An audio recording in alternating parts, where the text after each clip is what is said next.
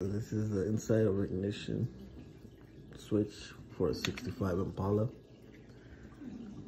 I was having trouble with it, not wanting to start, or sometimes it would start but it would shut off again.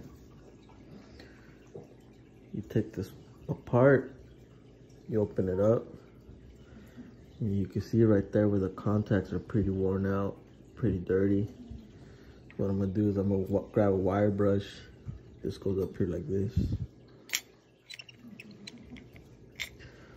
I'm gonna grab a wire brush, clean these up in here, spray some contact cleaner, put it back together, and then give it a try, see if it works.